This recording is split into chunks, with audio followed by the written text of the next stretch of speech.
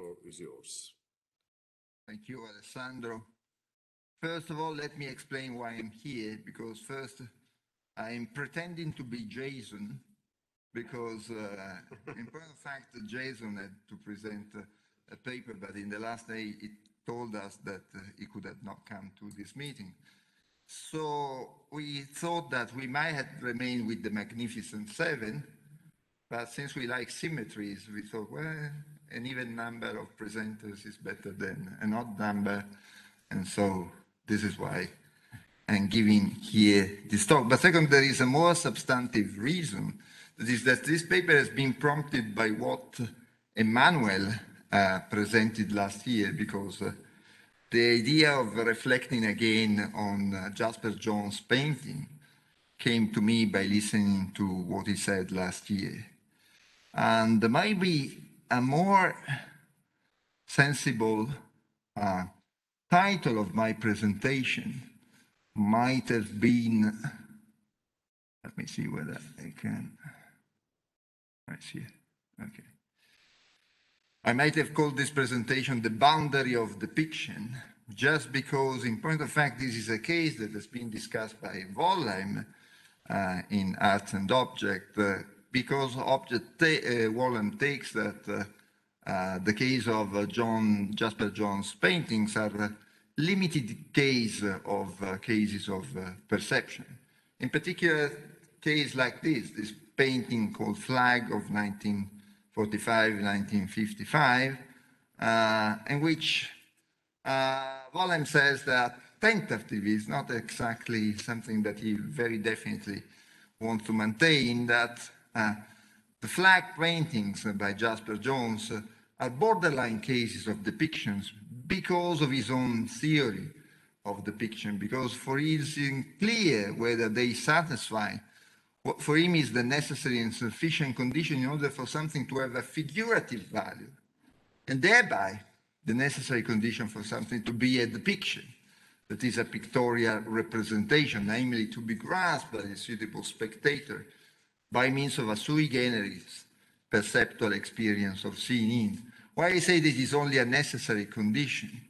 Because in order for something to really be a depiction, the relevant seeing-in experience for him must also be the correct seeing-in experience. That is an experience that also takes account of the fact that that what is experienced is the right thing to be experienced, because it is what conforms to the author's intention in painting the relevant painting. So for instance, pareidolias, or fortuitous images, such as the cases in which you see faces in rocks or animals in clouds, are typical examples of something, according to Wollheim, that have a figurative value insofar as they naturally prompt something like a seeing-in experience.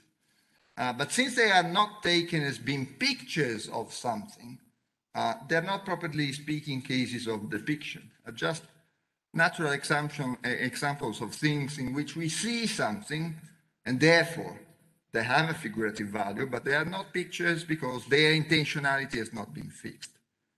Okay. But according to Wollheim, the reason why a flag cannot be taken to be a case of depiction is that the kind of experience that one has in grasping flag is not a case of seeing-in experience, so it's not a case of pareidolia. It's a sort of experience of seeing as, such as seeing such a painting as a flag, rather than an experience of seeing. And you might remember that in that paper, Wollheim wants to criticize the idea that he ascribes to Gombrich of saying that the relevant experience that has to be involved in cases of pictorial perception are cases of seeing as instead of cases of seeing in. And Wollheim in that paper says that the seeing in experience differs from a seeing in experience, at least because of three reasons. First, that it must have a particular item, whereas, as we will see, for Wollheim, seeing in is an experience of a scene, that is, of something that involves an individual, but an individual located in a certain surrounding. And secondly, that some part of the X that is seen as a certain item must be seen as that particular item.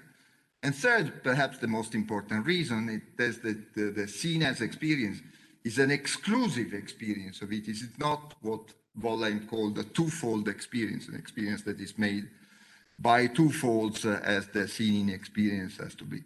So now my plan is the following. I will basically assume that Wollheim is right in pointing out that seen is the relevant condition for figurativity on the one hand and depiction on the other. I will just possibly discuss an objection that has been raised to me on this concern. But second, I want to focus on whether Wollheim is right in claiming that flag is not grasped via proper seen-in experience. And in fact, I will say that Wollheim is right, but by assessing the three reasons that he provided in Art and Its Objects on the 1980 book on this purpose. And the reasons why for Wollheim, the experience that we entertain when we grasp flag is not a seen-in experience. Is first, that flag is a painting of a particular rather than of a state of affairs. And secondly, that it is cropped to the contour of its object, that is, in it one can only see a flag as a whole. And third, that it shares with that object most of its basic property. That is, flag counts as a flag, according to Wollheim.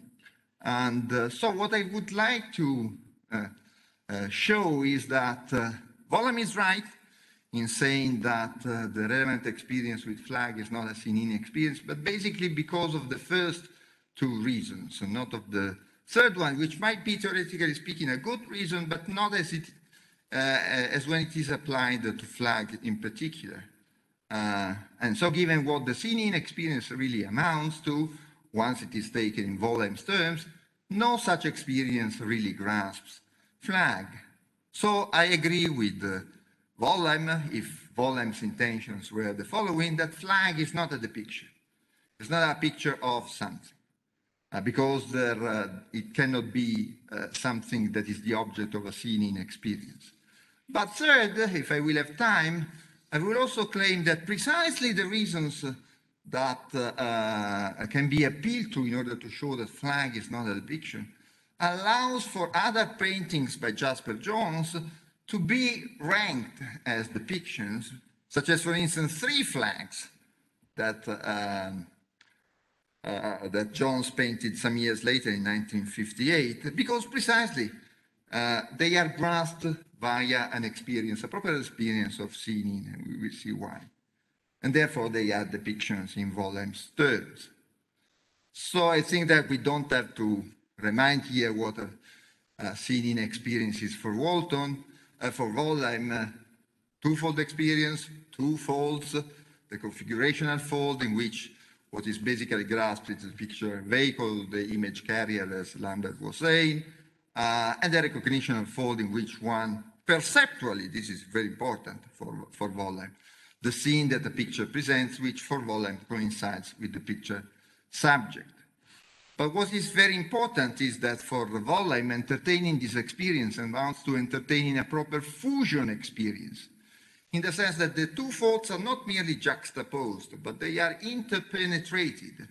And this is the reason why Wollheim says that the two folds are not identical with the corresponding experience of the very same target taken in isolation. That is, the configurational fold is not the same as the mere experience of a vehicle, and analogously, the recognitional fold is not the same as the experience, as the perceptual experience of the subject taken in isolation. And this is why the experience is a particular one. Now, why I take it that Wollheim's third reason, that is the fact that the John's painting and a flag basically share their properties, does not work, at least as far as flag is concerned, which is Wollheim's third reason to deny that the experience is in a case of a seen-in experience. For in general, one might say, well,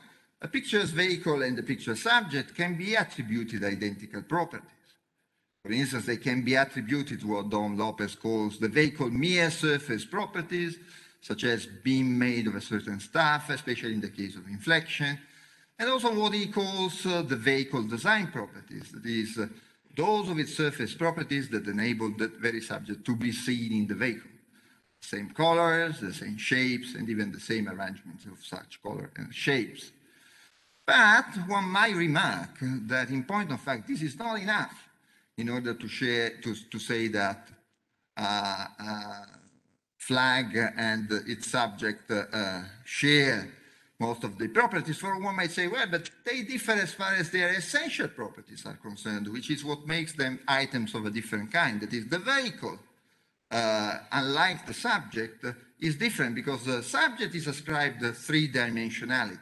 It's a 3D object, whatever it is. And it is ascribed the fact that it is a flag.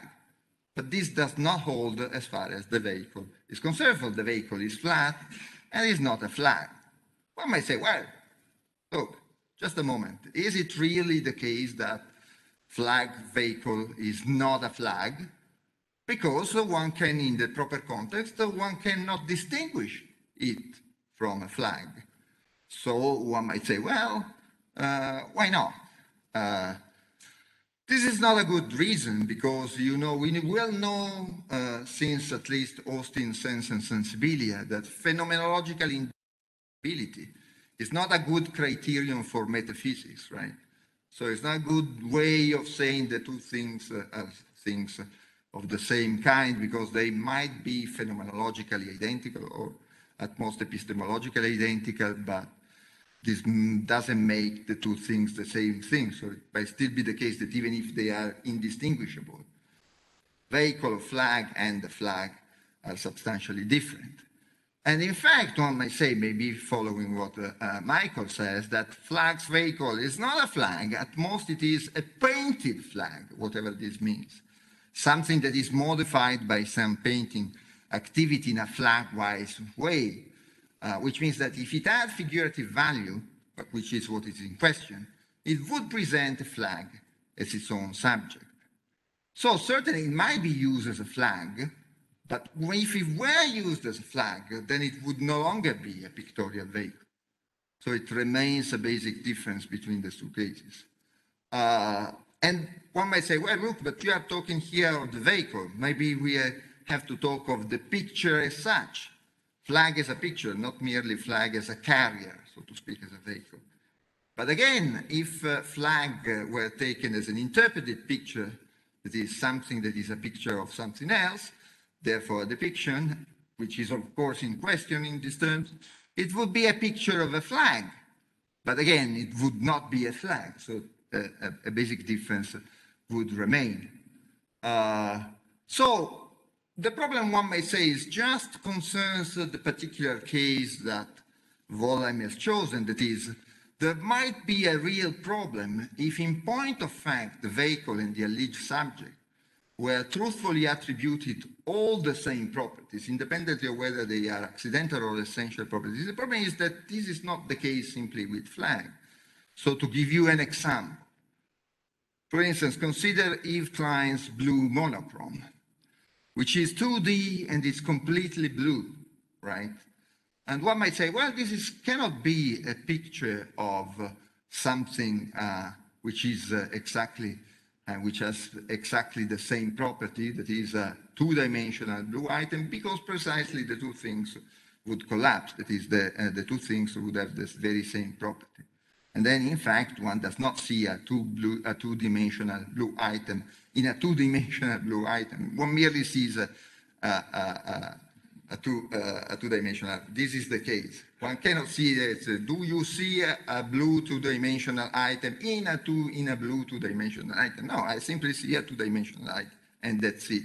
So if this were the case with flag, one might say, well, this is a good reason as to why we have to rule out flag as a possible case of target of a scene inexperience. But as we have seen, there are reasons to say that flag on the one hand and its alleged subject do not share at least some of their properties. They might share some properties. This is not a problem. So there might be cases in which even some partially essential properties might be shared both by the vehicle and by the subject. And this would not prevent the object we face from being grasped by a scene experience. So it's not a problem of accidentality versus essentiality. It's the fact that the two things do not share all the properties.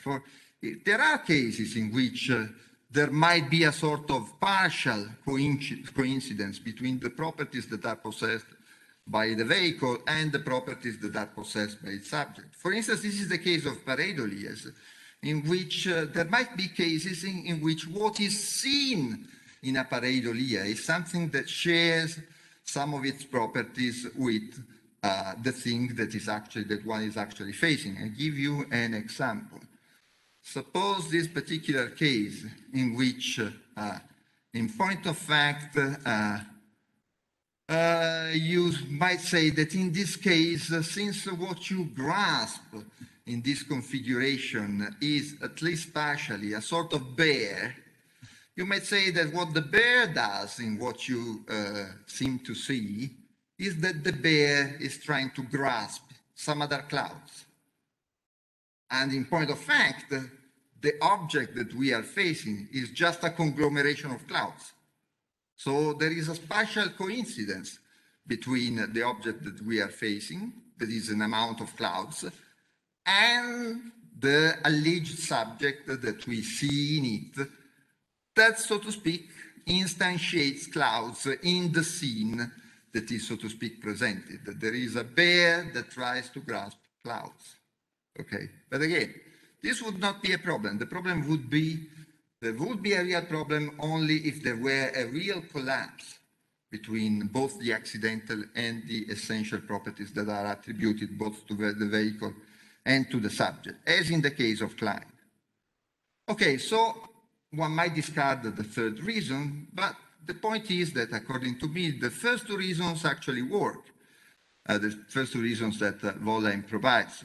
For instance, the second reason says that in the case of flag is simply we grasp something, so to speak, as a whole, and this is not the case for the scene-in experience. For, as Wollheim says, in the recognitional fold of a scene-in experience, we see a scene that is constituted by the fact that some of its elements stand at least in a different spatial position with respect to some other of its elements. So he says, my perception is, in one of his last papers, 2003, my perception is twofold in that I simultaneously am aware of the marked surface and experience something in front or behind something else. In this case that he had in mind, a woman in a hat standing in front of a clump of trees. And then in the recognition fold of that experience, one cannot see just a single item in the picture as a whole, as in the experience of flag, as if the picture were cropped to its object, that is an item that occupies the whole of the pictorial space and one grasping the fold. One can only see a state of affairs, that is a complex scene, whose items stand between them in certain figure-ground relations. This is what happens in a normal scene-in experience. A scene-in experience is a scene-in experience in which the subject is not something that, so to speak, occupies the space as a whole, because what you see is a scene constituted by different elements that stand between together at least in a spatial relation. And therefore, even the first reason, according to which for Wollheim, the experience that we entertain when we see flag is not a scene-in experience, holds as well, because it is not an experience of a particular. It is an experience, as I said, of a state of affairs in which the particular at most works as a certain constituent of the scene that we are displacing. So all in all, because of the first and the second criterion, flag experience is not a scene-in experience, and therefore, if we accept Wollheim's criteria, flag is not a depiction. So Wollheim would be right. There are two possible objections here. One that has been raised by Dom Lopez, in which Dom says, well, but look, John's painting is affected by a special case of scene-in, he says. Namely, it is a case in which an illusionistic scene-in such as the one that occurs with genuine trompe-l'oeils, doubles, he says, with design scene, which is the perceptual grasping in the configuration and fold of the scene experience of the design properties of the vehicle. That is, the properties that are responsible for the fact that the picture subject is seen in the other fold of the experience in that vehicle. And basically, the design properties, as I say, are colors and shapes, but maybe they are not the only ones. But it seems to me that this reply can be ruled out because, first of all, what Dom calls an illusionistic scene-in is not seen-in at all, as Wollheim already stressed in his book, Painting as an Art of 1987, because as an illusionistic scene-in the sense of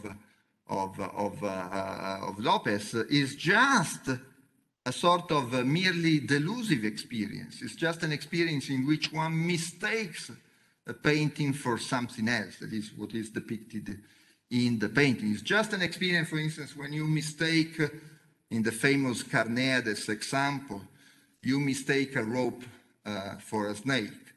It's something like that. And this is not a scene experience at all, right?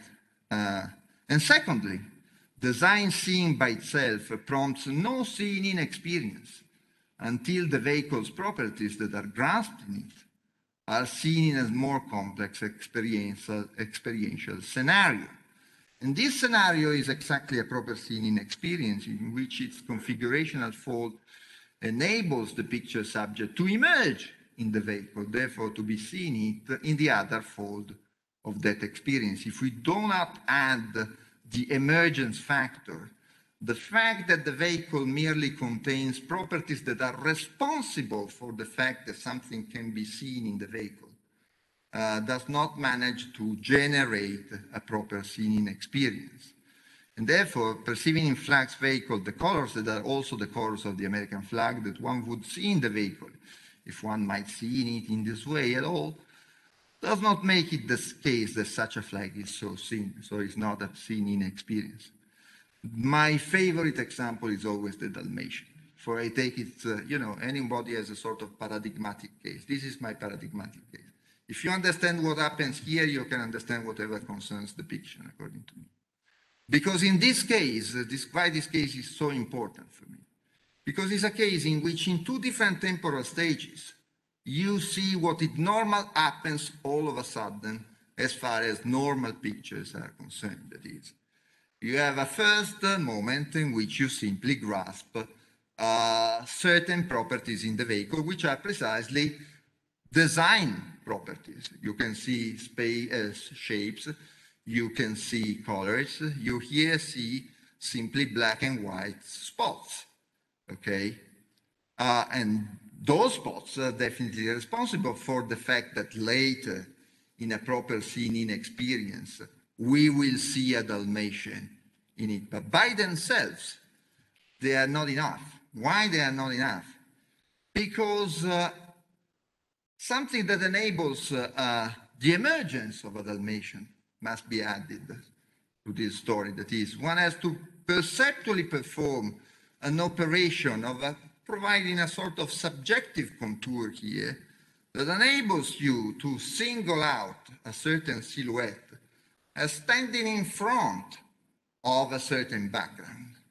If you are not able to see the vehicle this way by performing this sort of grouping operation on the vehicle, you can't be able to also see in it a particular kind of dog, such as a Dalmatian. This is why, for me, the configurational fold in the scene experience does not coincide with the experience of the vehicle taken in isolation. For the vehicle taken in isolation is just the vehicle taken in its mere two-dimensional constitution. It does not involve this sort of extra operations that enable you to grasp a certain sort of depth relation between the elements that constitute it. Okay, maybe I can, because of lack of time. Sorry, Enrico, if you are there. And this is just a father. Okay, just wanting to know that. Yes, this is okay. Okay, let me skip all of that. Enrico, sorry if you are there, just because of sparing time. Okay, so Enrico's objection tries to show that there are cases in which we have depictions even though there is no proper scene-in experience, and I make some tricks in order to show that this is not the case. Can put it apart.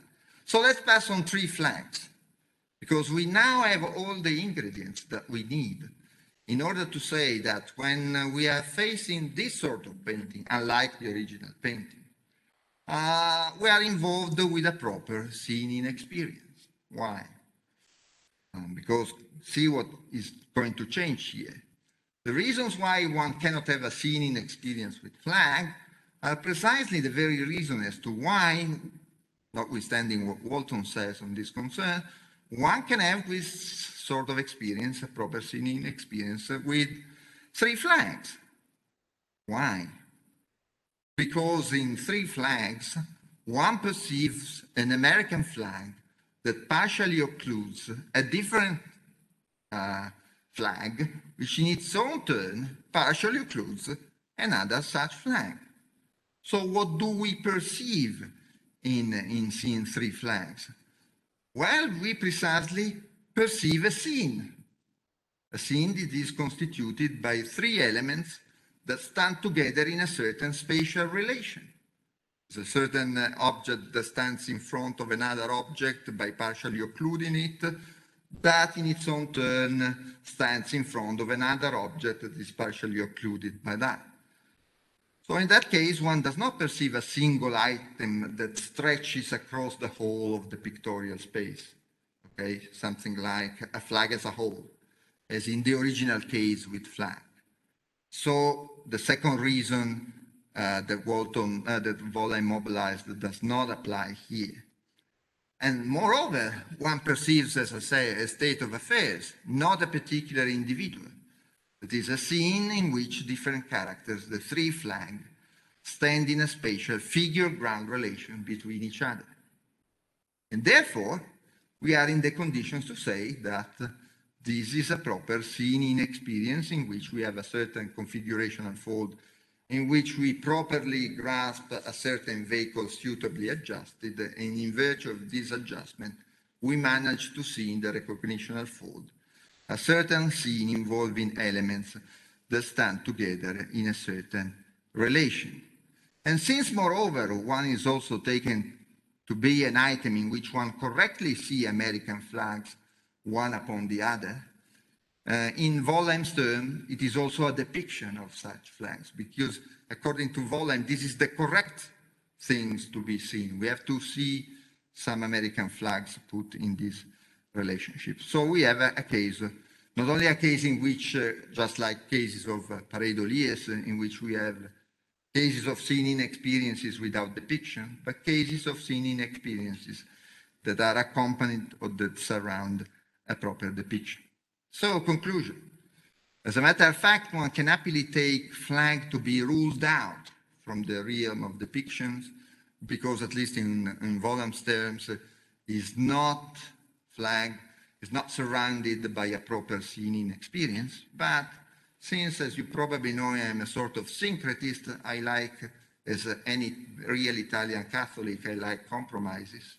So I want to say that there are cases in which we might say that paintings of the same author, of the same painter, are real depictions, because precisely the criteria for something to be, for something to be a scene-in experience, and thereby also for something that is so experienced to be a picture of something else, are satisfied, as in the case of 3 flags.